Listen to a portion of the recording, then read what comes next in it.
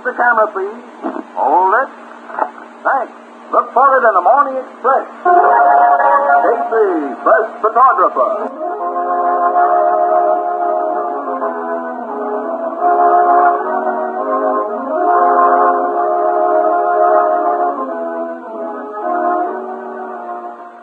Columbia brings you another adventure of Casey, best photographer. Tonight and every Saturday at this time, Columbia invites you to follow Casey on his exciting assignment and meet the strangely assorted people who pass in swift-moving parade before the shutters of his camera. Tonight, The Clue in the Clouds.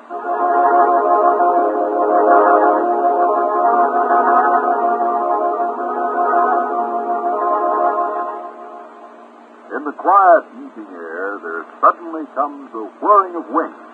It's a helicopter, apparently out of control. Like a giant bird, it flaps crazily about for a few minutes and then heads out to sea. What is it? Gee, it looks like a bird. It's a helicopter. It's a wild plane. It's out of control. It may fall. Let it clear the street.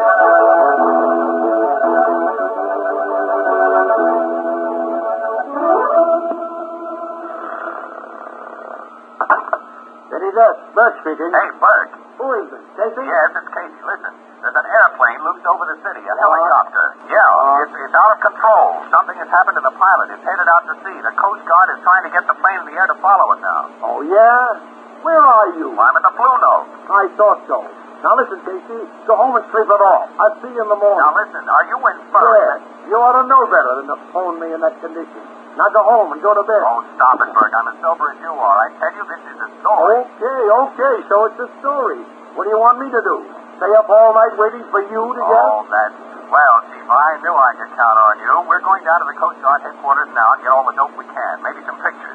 Who's with you? And William. All right, you crazy loon. I think it better be good. If that helicopter turns out to be a Halloween witch on a broom, you shot your last picture for me. You get that? Get it? I know it by heart. Goodbye. Goodbye. Helicopter.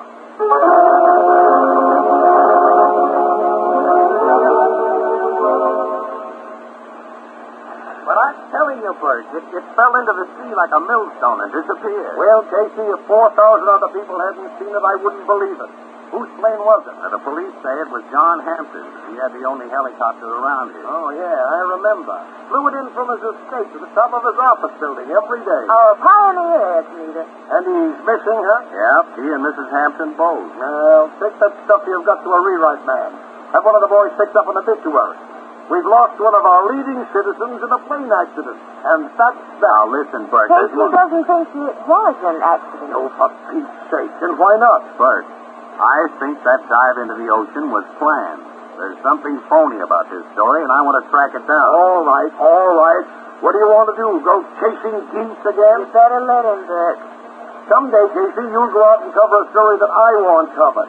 Now, go on. Get out of here. Thanks, Bert. Bert, I'll tell you, I'll make a bet with you. If I'm right about this, the drinks are on you. And right now, I'm going over to John Hampton's offices to see what I can find out. Oh, you better take Williams with you. You just sit around and soak till you get back. Oh, gee, thanks. Okay, Bert, we're on our way.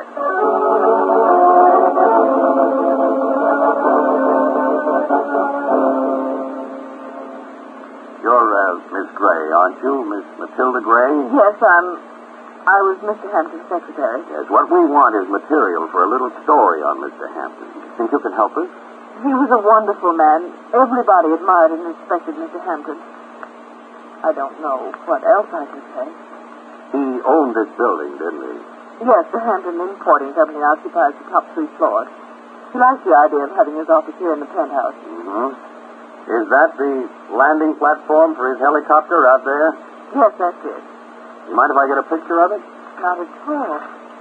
Can you take us through the window? Well, let's see. Yes, I think so. Yeah, good, thank you. Now, could we have one of you, Mr. Of me? Yes. Why, I don't know. I don't look very... Oh, you look swell. Look at this picture. But that's Mr. Hampton's picture. Oh, no, I can't. Oh, sure. Oh, no, I can't. Hey, but this is just for the record, you know. You'd picture of your bars, wouldn't you? Yes. Yes, so. Okay, hold it. Thanks. Well, that's one you won't have to look for in his spread. Now, Miss Gray, what other interests did Mr. Hampton have? Business interest? Anything at all. Well, he had a little commercial movie studio, the Aristocrat Film Company. But that's been closed up for 6 months. Oh? Where's that? At 292 Falmouth Street. They made short commercial reels and trailers. But it was only sort of hobby with Mr. Hampton. Never made any money. Well, what do you know of Mr. Hampton's family and Mrs. Hampton? She was alone when she married John. Mr. Hampton. She had no living relatives. And he just had an uncle. A Robert K. Hampton. An uncle, eh? Where's he? Well, he lived somewhere on an island in the Celebes Sea. Now held by the Japanese, I understand. He was a sort of black sheep. Mr. Hampton hadn't heard from him for many years. Assumed he was dead or a prisoner until... Well, maybe I shouldn't tell you this. But shortly before his death, a letter came from Australia. I didn't open it, but when Mr. Hampton read it, he seemed terribly upset. Then he told me it was from his uncle. Do you have that letter now? No, it seems to have disappeared. And this was just before his death? Yes, you may have had it in his pocket. Miss Gray, this uncle, was he by any chance mentioned in Mr. Hampton's will? Yes, everything. All his money, the business, the building, everything. Oh, Mr. Casey, this is all such a terrible nightmare. I can't believe that he's gone. I don't know where to turn. Oh, Miss Gray, it's all right. You mustn't take down. You need to rest a bit. How do you know you'll feel better? I'm all right. I'm sorry. You've got to excuse me so long. I'll be right back. Well, certainly, Miss Gray. I'm sorry we upset you. Thank you. I'll be all right. Casey, you know something? What? A clue. She was in love with her boss. You think so? Mm-hmm. Why? Never mind. Just take a woman's word for it. What's the matter, young woman? Oh, nothing. That is, you gave me a start. Why should I frighten you? Well, you look like... And if I may ask, who are you? What are you doing here? I'm just a reporter. Who is this young lady? I'm a reporter, too. What are reporters doing here? If you'll pardon me, sir, who are you? My name is Robert K. Hampton. I'm John Hampton's uncle.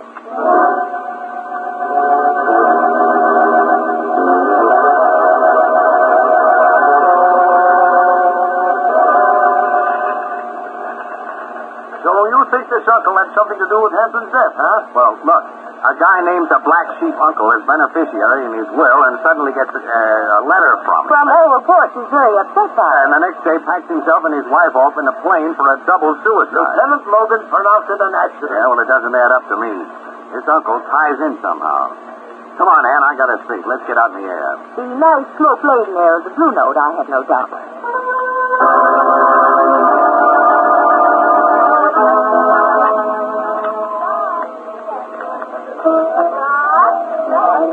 Hi, Ethelbert. Hiya, Casey. Hiya, Miss Williams. Hello, Ethelbert. What do you have? One beer. Same as usual for me. Okay, beer and the usual coming up. Hey, what are you reading, Ethelbert? A book on victory gardening, I guess. My sister Edna gave it to me. Oh, your sister Edna likes to read. Yeah, she does. She don't drink much. What's the name of the book? 5 Little Peppers and How They Grew. Listen, why don't you read something interesting? Like that death plane story of yours, The Express? I'm following that, too. Good. Here's your beer. Well, what's your opinion? Well, I think it was a sort of chameleon of errors. I think this guy was planning to run away with some dame. He gets the plane all heated up for it when a heavily veiled figure sneaks into the cockpit beside him and gives him the nod to get going. Then he finds out that it's his wife and not his lady friend under the heavy drapes and that she's crossed him up. And by that time, he's so disgusted he dumps the whole thing in the drink. On what do you base these deductions, Ethelbert? Yes, mastermind. Tell us. quote, he who tries to fool his wife ends up playing the fool himself. Unquote. You better stick to your book, Pepperford. Leave the amateur detective Casey. Yeah. Himself. Unquote. You better stick to your book, Pepperford. Leave the amateur detective Casey. Yeah. And you know, Ethelbert, I wouldn't waste my time on Five Little Peppers either. It's way over your head. Well, to tell the truth, I'm having a tough time wading through it. You got any ideas? Well, there's Gibbon's Decline and Fall of the Roman Empire. They got that in a book already? Sure. Well, it just declined and fell last September. Hey, look, Annie, you tell him. I'm going over and talk to Ernie.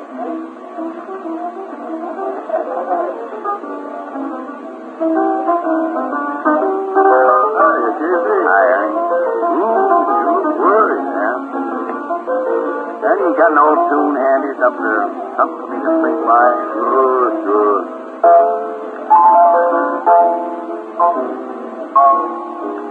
That's good. Can't quite tag it, though, is it? Me and my shadow. Oh, yes, sure. Me and my shadow. Yep. You know that other self always under your feet?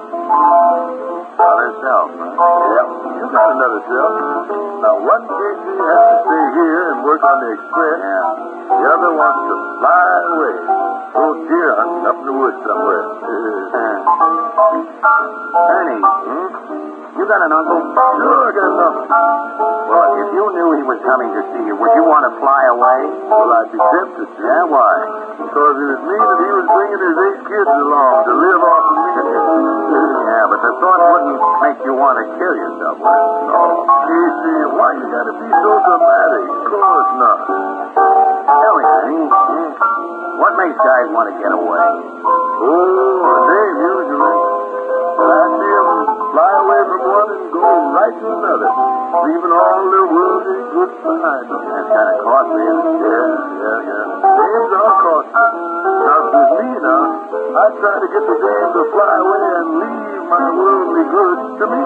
What? I say it'd pay a fella better if he could get the dame to fly away and leave the worldly goods to you. I think you got something there. Yeah, thanks.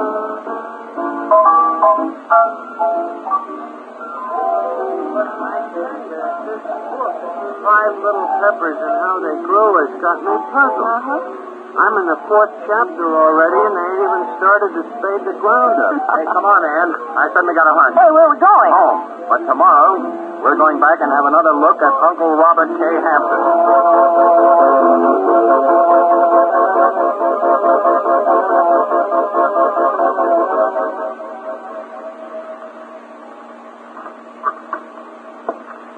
You may come in now. Thank you.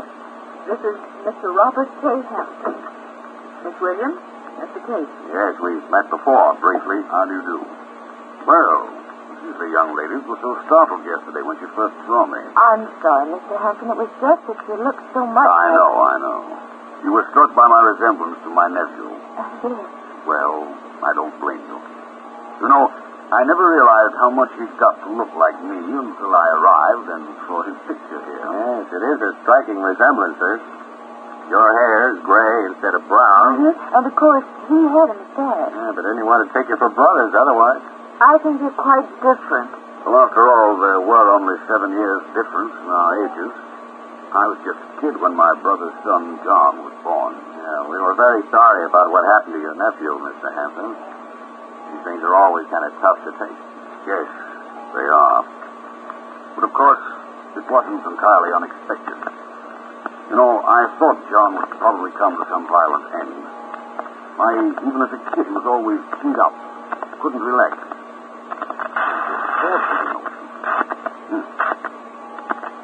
He should have taken things easier. Now look at me. I spent my youth bumming around the world. Never made much, but I had fun and got along. Then I found a spot where life was pleasant, and I settled down. Where was that? Jurang Island, near Borneo. Paradise, simply paradise. That is, until the Japs came along. Then I somehow managed to get out. Just by the skin of my teeth, too. Exciting. Yes. Now, well, here I am. You see, everything worked out pretty well. Yes, thanks to John Hampton, who spent his whole life... That's great. You were saying? I'm sorry, Mr. Hampton. Do you mind if I take some pictures, Mr. Hampton? My paper wants to run a feature on you and your nephew. You know, your vastly different lives and activities. You know, the Hampton who traveled the earth and the Hampton who stayed at home. That's rather a good idea, Mr. Casey. Where would you like me to? Beside this picture of John? No. Hey. Sorry. Yes, I would if you don't mind. Let's try behind the desk there. All right. How's this? You'll pardon me, Mr. Hampton, but your hair's a little mussed. You know, with such striking gray hair as you have, you ought to have it looking its best. Oh, I'm sorry. No, don't move. Miss Williams will arrange it. Oh, all right. Have you got a comb? There's one right here in my bag. Now, just a second. There you are. Thank you. Fine, that's it. Now, Mr. Hampton, hold it. Want another? I'm sure that one picture should be enough. Miss Gray, if you please. Well, we'll take one more. Just one more for good luck. Now, hold that just as you are, right there. Thank you. Oh, but I'm afraid I mean that one, too. Your camera was pointed right at me. Well, we'll see when they're developed. Thank you both very much. Thank you. You know, Mr. Casey, I'm somewhat of a camera fan myself. Oh, that's so? Yes, taken pictures all my life. I have some beautiful shots of Jurang Island. I was wondering if perhaps you couldn't print them along with the feature on my nephew and me. Not that I would want to monopolize the story, of course, no. But I only thought it might set off the differences in us. More dramatically. You know, give it a little added color. Yeah, sure, that might be an angle. Let's see the pictures. Yes, well, I have a few small ones in my wallet here. The Jap's got most of my stuff, of course. Oh, yes, I can imagine. Let me see now. Here's a nice shot. Mount Tonamau. Hey, look at this, Anne. Beautiful. And this is a view of my backyard, so to speak, looking north. Is that you in the hammock? Yes, that's me. I used a self-timer. Set it and then ran and got into the picture. Used a flexo camera with f3.5 lens at 1/20th of a second. It's not bad. What's this one? That's me again. Same trick. That was taken from the front porch. Looking south? Yes. That's lovely country. Looks almost like a stage setting. I think perhaps we're boring these people, Mr. Hampton. Yes, I'm afraid we are. No, really, not at all.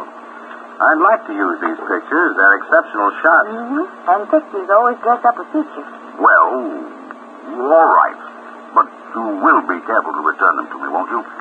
They're the only prints I have, and I treasure them beyond words. Don't worry, I'll treat them with kid gloves. Thank you, Mr. Casey. Well, that's all right. Now, I think we'd better be pushing off. Time and deadlines wait for no man. And no woman either. We're happy to meet you, Mr. Hampton, and we hope that you like it here. I think I shall. Take good care of the pictures. Right. Look for them in the Morning Express. Bye, thank you. Goodbye. I don't like that young man. He's too clever. Now, darling, take it easy. After all, he's only a newspaper photographer. Are you sure this article on you is a good idea? Of course. We'll need it. Why do you think I went to all that work to get those pictures? The public must be convinced, too. Now, don't worry, my dear. There'll be no slip-up. There better hadn't be. Not after 11 years of planning and waiting. Now that those people have the pictures, set fire to the evidence. You mean burn the negatives? There are little fires and big fires. Oh. You mean... Yes. Tomorrow night, a nice big fire.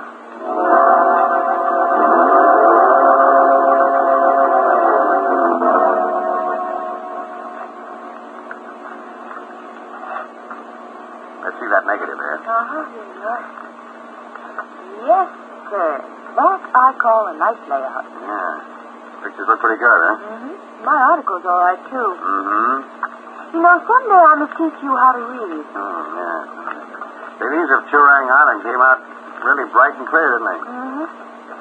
Hey, Ann, look at this. What? You notice anything strange about those two shots taken in Hampton's front and backyard? No. Well, I do. Look. Look at this bank of clouds here. It looks sort of like a face, doesn't it? Oh, sure. It looks like my Aunt Sophie. Now, quit clowning. Look at it close. I'm looking. Well, now, that's supposed to be a view looking north. That's right. Well, here's exactly the same formation in the view looking south. Well, that's queer. Queer. It's a physical impossibility. There haven't been two cloud formations exactly alike since the first day of creation. Well, then these scenes were fake. Yeah, they were beautifully fake. You know, I thought Hampton froze a little when you made that crack. Which crack? About those pictures looking almost like a stage set. No, Annie, Hampton gave us these pictures for the paper for a reason. He wants everyone to see them. He wants everyone to think that he has lived all these years miles away from here. And that he arrived here just in time to have a pot of gold fall into his lap. Oh, that's a little too neat, isn't it? Yeah, these pictures are all he's got to prove he wasn't here all the time. Well, if he was here, how do we know he didn't murder John Hampton? He had the motive, all right. The will gives him everything. Yeah, and right under John Hampton's feet. Hey, who said something like that? Ernie. That's right, me and my shadow. Annie, I think I got it. Quick, let me look at your comb. Well, sure, Casey. But here, but what on earth is Hey, that? wait a minute.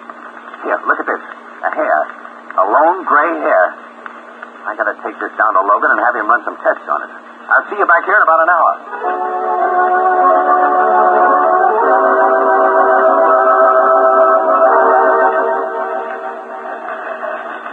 Well, here are your pictures of Hampton, the ones we didn't print. Yeah, thanks. I just wanted to check on him. Let's see. Yeah, here it is. Look, Bert. This one of Hampton with Miss Gray in the background. You see this? Yeah. And what a sugar-coated look she's got on her portrait. Here, let me see. Don't she look like a mother whose son has just been made president of his class or something?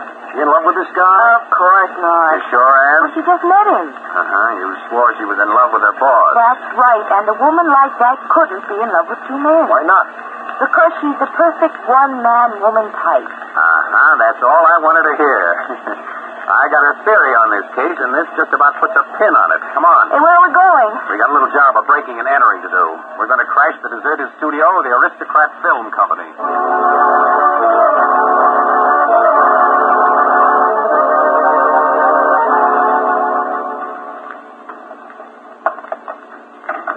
I think I just about got it. Isn't this a tiny little bit illegal? I can fix that with Logan. He and I are just like that. There we are. Come on, we got to work fast. Oh, spooky, isn't it? When I light a match. See any light switches around here? Wait a minute. Here's one. That's better. Well, so this is the Aristocrat Movie Studio, huh? And a fine place to bring a young girl in the dead of night.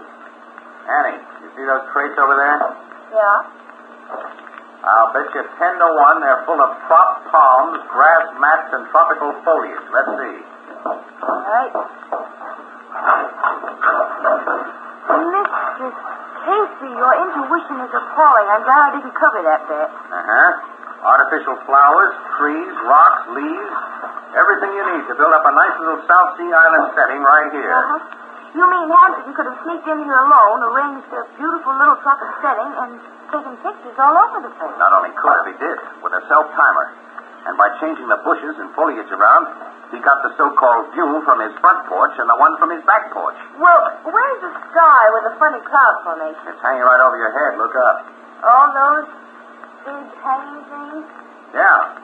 Yes, one of those. Those are background, you see, held up there by these ropes tied right here. Oh, quick, see? Hey, look out! You want to kill us both? You pull that knot and all those heavy drops will crash down on our heads. Oh, sorry.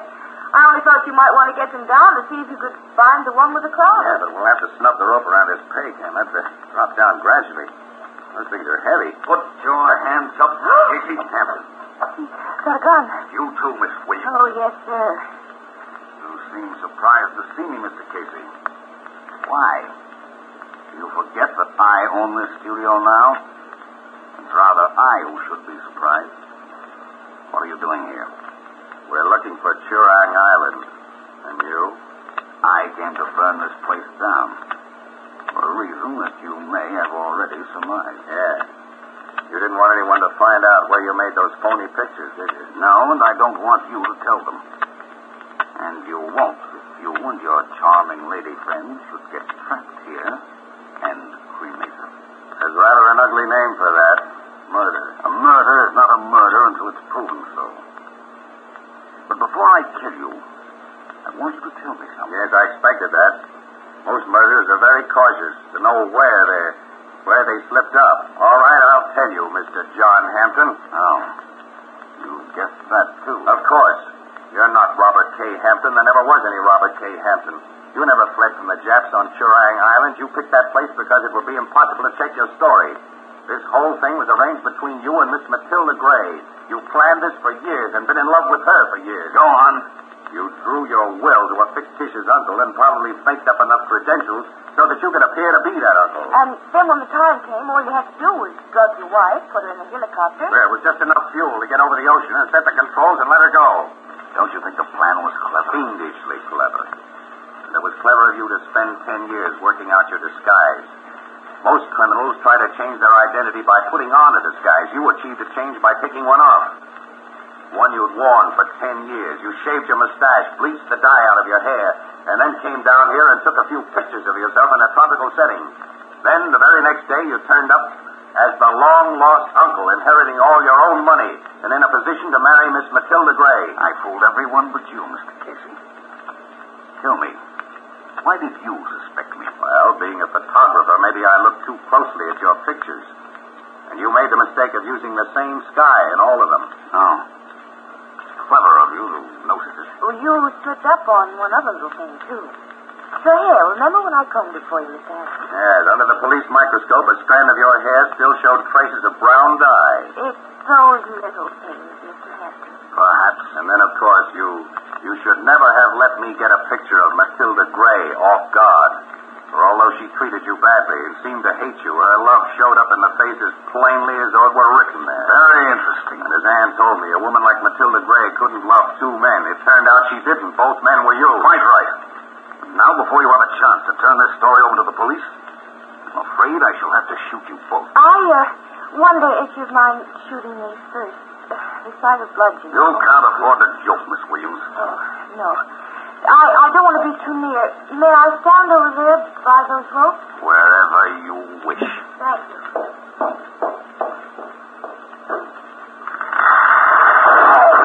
Good girl, Annie. Good girl, boy. That dude is okay. I got his gun. Wow, that drop sure beat. Is he breathing? Yeah. But he won't know it for an hour or so. Gee, kid, nice going. Well, darling, you told me not to pull that knot and... Annie, this was an inspiration. I could just about kiss you. Oh, so I've got to save your life to deserve one stingy little kiss.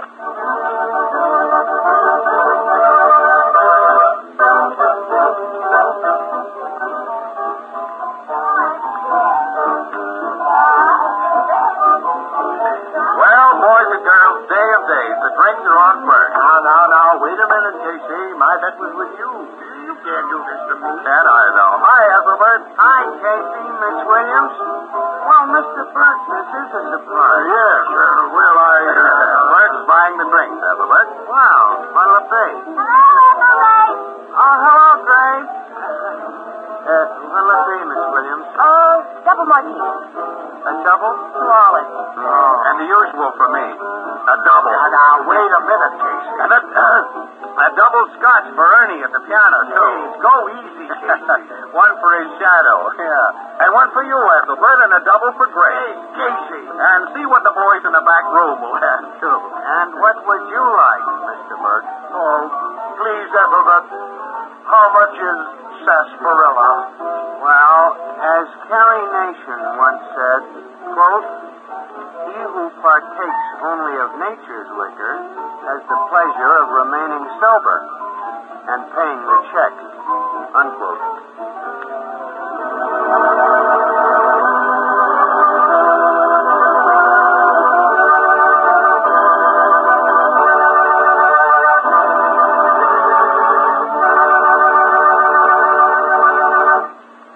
You've been listening to Casey, Press Photographer, played by Scott Cotsworth, a new series of adventure programs based on the fictional character created by George Harmon Coxe. Casey Press Photographers, directed by Albert Ward and produced for Columbia by John Deep. Tonight's story was written by Charles Holden. Join us again next week at the same time for another swift-moving story of Casey Press Photographer. This is CBS, the Columbia Broadcasting System.